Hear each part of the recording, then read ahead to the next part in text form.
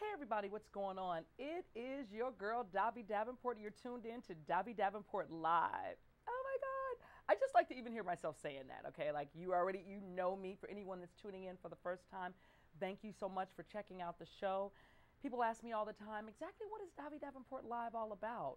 Davi Davenport Live is a television show that solely revolves around love.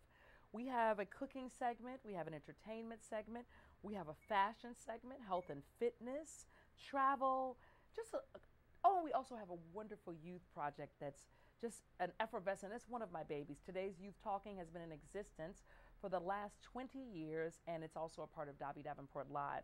One of the things that I pride myself in is bringing people, places, and things into the viewer's home that are going to inspire you and motivate you to do things that you've always thought about doing in your life. Each week, I have a guest come on, or I take you into a special place, and you get a chance to experience what I'm experiencing. You get a chance to feel the love and passion that I feel when I meet an individual, like the individual I'm going to introduce you to tonight. Well, actually, my guest tonight is not only one of my dearest friends, but she's also one of the most brilliant people that I've ever met in my life. Peggi Blue is a force to be reckoned with, and when I tell you that I know that you'll be inspired by this woman, her legacy is beyond anything that I've ever personally been involved in. She started out as a young child, and a lot of the viewers that are at home, what I love about Davi Davenport Live also is that this is the show that you can watch with your children. This is the show that families can gather around the screen and say, let's be inspired together. When I was a child coming up, television for me was just that. We wrapped around not wrapped around the television, but we sat in our living room after having dinner and we watched shows that inspired us. So I'm going to introduce you to the amazing Peggi Blue. I'm tongue-tied here. The amazing Peggi Blue, and we're going to walk you down memory lane, but we're going to walk you down with some history that you are not going to believe. What's up, girl? I'm getting tongue-tied just thinking about. I'm like, this is my Peggi Blue. What's going? How are you? Hey, let me scoot a little closer to my Peggi Blue. So first, Peggi, thank you so much for coming on the show. Oh, I'm so honored. Oh God. Oh. I'm so actually, this is a gift and a blessing. Peggi, you really. When I was reading some of the information, I have some things I want to share with the viewer.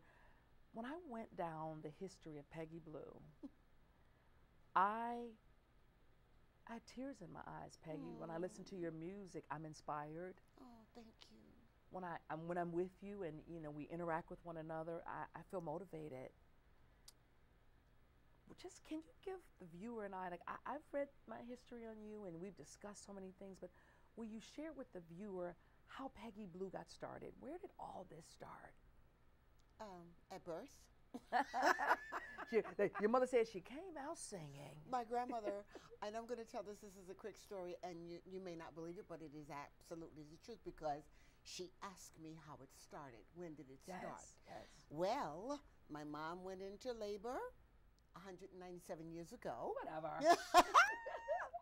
And the doctor came in, and the baby is not dilated, Miss Blue, and you've got another 3 to 4 hours. The doctor turns around to walk out the door. I pop out in complete. When children What do you mean born, you popped out complete? The entire Peggi Blue? Me. Peggi Blue just came out. It came out, bam. And so my mother's here, wow, and I'm there. And the umbilical cord, of course, is still attached. But my grandmother said, my eyes opened, and I went, and so my grandmother said, oh, to my mom, look, Nick. She came in, my mother's nickname, it was Nick. She came into the world saying, look, she's singing. So that's where the phrase came from. She came into the world singing. I turned professional at 3 on the dining room table of the mayor of my town, because that's when he paid me. I sang for his inauguration. At 3 years old? At 3. And you know what's great is that, as I was just saying, as I was introducing you, I like when the viewer is able to, because just hearing that story, there are a lot of young prodigies that are out there, like yourself. In this day and age, there are a lot of young people. I've seen some on Facebook and Instagram, and some people share. They're not there are a lot of them, but kids that have these wonderful voices, and a lot of times parents, oh, they're too young, they're too this. You never. You're never. You're never too young to share your gift. But the one thing that my mother made sure that I did, even at 3, was hone it, because my mother was a vocal coach. Oh. And she trained singers, among a lot of other things that she did. So, yeah, if your child has whatever that gift is, make sure that you hone that. Yes. Because it's a part of them. Wow. It's who they are. Mm. So. I know a lot of your history started out, you got your start in church. Oh, definitely. You were just a teenager, you moved to New York. Yeah. So tell us about, because there are a lot of young people, and a lot of people as a whole, some of my when I go to church, for me, which I love, and to One Church LA, I love you so much. Pastor Teray, you're amazing. On my One Church family, they're very supportive. They email me all the time. I love you guys. I'm going with you one Sunday. You better. Yeah. Maybe Sunday. I love my church You're too. supposed to be asking me going this Sunday. Well, because I had to go to my church. I go to New Christ Memorial. And when I don't show up and I'm not on the choir, they kind of look at me like, what's going on here? What's up with that? You are the soprano right there on the first row. What's going on? When I go to church so many times, for me, the choir is what gets the spirit just all inside of me, gets me motivated, just definitely excites me. So tell us about your start in the church. Tell us about the singer and what emotions were there. Music is... Somebody wrote the song that said, music is my way of life. Yes. Music is such a part of me that if I don't have it in my life, if I couldn't do it, I would surely die. Yes. But I mean die. Of course. It's what I live for. Yes. It's what I live to do. On choir rehearsal night, when I was a child, I would be sitting, because my mother was one of the choir directresses, and I'd be there and see I was good at what I did, so they allowed me to sing not only with the kids choir but with the adult choir. Oh, wow. As well, because she taught me and I listened. She was like, learned. You're gonna let my daughter sing with the adult choir. Well, she didn't. She just brought me up. Yes. And I used to also be because I played piano too, and I used to do keyboard. I don't play anymore. No, because child, if I broke a nail right now, I was gonna say, do you play piano for those nails, girl? I was gonna ask you that. You're a mind reader. Homie, don't play that no more. I play it in my house, but not out anymore. You moved to New York as a teenager? I was going to be 14, and I went because my uncle, who was a bishop, went to. He was doing his convention, and they needed another singer. But I had also gotten a job with the Nat Lewis Singers, and they were on their way to Las Vegas. And you were 14 years old? I was 14. So my uncle said, and my mother gave him permission. I was going to say, along with I was going to say to anybody at home now, don't because take he was my guardian. Saying that you can leave home at 14. No, you she can't. She had a guardian, No, because listen, he said to them, I will let her go, but you have to send with her a tutor, because she's got to go to school. Yes. And a nanny. Yes. Somebody to take full charge. Yes. And that's how I went. Oh, beautiful. So, and I used to, because we were in the nightclubs, and I was so underage, they would say, go on stage and sing, and then I would have to go in the corner in a separate room. Wow. So I couldn't fraternize with anybody, because I was a kid. Sure. So the woman would be there with my schoolwork, and I tried to hate her, but I couldn't because she was so kind. She tried to hate her. I really did. I was like, I don't want to do this now. I got to sing, and I got to get revved up. And she was like, you better rev up this math.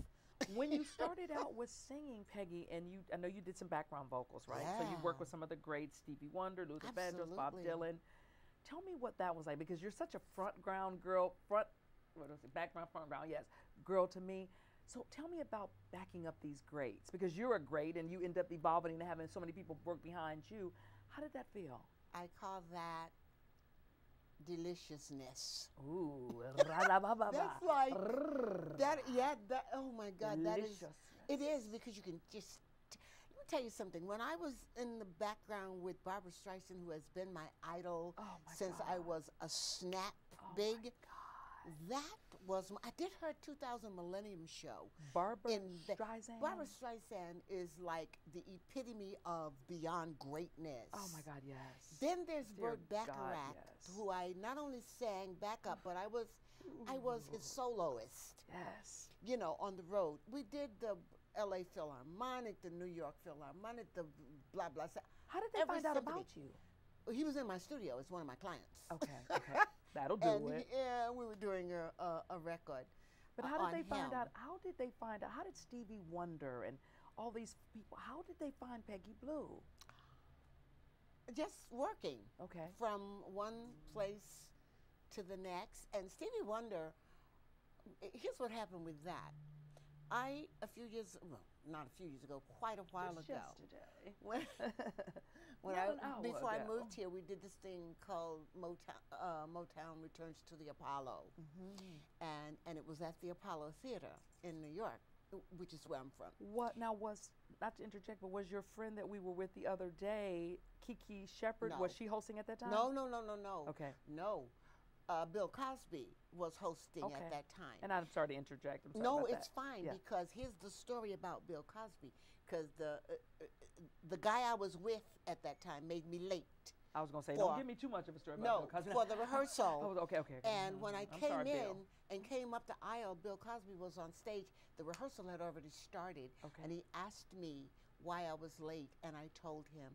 And he gave me the most profound thing of anybody. He looked me right in the face and quietly he said, anyone who doesn't respect you enough and your job enough to put you in time. And he did like that and said a few other things that I won't say. But that resonated with me. Okay. Well, Stevie Wonder was on the show because it was all Motown people. And I was the background singer for If You Were on That Show. I was one of the background singers. So that's why. And then Carol Dennis, yes, Carol Dennis took me to meet him personally. Stevie Wonder? Yes. Yes. And oh God, it was just amazing. He's an effervescent person. My Yeah. son and I had the opportunity, we were at West Angeles Church back in 2013, and we had the opportunity to meet Stevie Wonder. And my son, who's in the music business, and Miles, I know that you're tuning in. He always watches on YouTube from Vegas when we put the live link on the next day. But yeah. just meeting Stevie Wonder it felt great to me, but he's one of my son's musical idols. Mine I too. grew up listening to Stevie. Music has been my life. I was in a marching band and all that, but so I appreciate what you're saying about Stevie Wonder, and I know from being an artist like yourself that had to be profoundly inspiring. No matter what he does, he could sing that chord right there. He could say the blue Yes. chord, and you just go. Yes. Hey, I have in my show, I have Stevie Wonder in I Wish that starts out one of my shows. I opened I opened a lot of shows with that, but he's the epitome of greatness. He's to the one me. person that shows that you can overcome any kind of adversity. Also, think about he's done all Absolutely. that, but even though we know that you take away one sense and the others magnify. Well, yeah. And he's spoken about that in interviews himself before, that how, he had to tap into his other senses, sense of Yeah, smell, because- sense of feel, sense of Absolutely. love. I remember when he first came out. I was in Vegas. I was a kid at that time. The first time I heard him, I worked at a club called the Nevada Club, downtown in Las LA, Vegas, Nevada. downtown Vegas. Oh, yeah, right, okay. Downtown Vegas. Okay. That's where we were working. Wow. And I heard this guy with this harmonica, and I was like, "My God, who is that?" And somebody said, "That they call him Little Stevie Wonder." And I was like, well, "Can we see him?" Because I heard him on the radio Right. after the gig, and I mean, it was the most amazing thing. And he would stand with it, and he always did like this from side to side. Oh yeah, and he didn't see you, but he can see all of you. Wow. He can see straight through you. Yes. And that's a good sense to have, because I'm sure doing all the things that you've done, you've encountered some very, very organically wonderful people, and I'm sure that you've experienced some people that were a little unscrupulous. So tapping into that sense that Stevie had, not being able to physically see someone, I'm sure that you've had to utilize your various senses as well to know who to do business with and who not to do business with. And obviously you've made some great selections. Let's talk about your history on Broadway. Oh, Oh my God. that's like Oh my God. cake. And I can't wait to get back there. I want to go back. and Okay. do another Broadway. I played the roles of, first of all, I did, I don't know if a lot of people, you know, The Wiz, choreographed by the great George Faison. Um, and I mean, and the Uncola, who called himself Mother, the Uncola. Oh yeah, baby. It was amazing, and I didn't go to audition for that show. I was vocal coaching a girlfriend of mine because she wanted to go audition for Evelyn, and we traded because she was an acting coach. Hold on one second. I'm going to ask my camera person, can we bring that camera just a little bit off? This live television, so I like to have fun. Off Peggy's head just a little bit. Bring it off just a bit. Can we widen that shot up somewhat for me? On Peggy? Can we widen that up on Peggy? Thank you. Anyway, it's live television, so I always like to. It's okay. That's what I do. And I like to make it right. And I'm a real live girl. I'm a live performer, so I'm right there in the cut with you. We're taking you back to Broadway. I want to go back. I'm going back. I don't know in what yet. Yes. I went with Mimi Lucario Dumbia is her name. Yes. And she was the acting coach. She taught me acting, and I taught her voice. And when it was time to go that day, she called me up and she said, I can't go. You have to. And I was like, are you nuts? You have to go. And she said, I can only go if you come with me. I went, okay, fine. Well, I go there. Turns out the doorman and security guard had just been to one of my shows that night, that Saturday night. The doorman had? Yes, he had come to my show. And in the pit fun. was Linda Twine, the keyboard player and conductor. And Mimi didn't make it, but he went there and he said, Linda, guess who I've got back here? And I was like, don't do that, because I didn't come to audition for anything. Don't tell her. Don't do that. And he said my name, and she said, push you out on stage. And I was like, you know what? You're in timeout. You told the comedian that the other day, that Myron, you said, oh, we were at the Motion Picture Awards event. Yes, I did. And you said, you're on timeout. I will put anybody in timeout if you do that bad thing. So you told the doorman he was in timeout? You are in timeout. And he got so tickled. But I went out and she said, sing the bird. And I sang Auntie M's song. Oh, my God. The Feeling We Once Had. Wow. And from the back of the house, the two producers start walking up, Ken and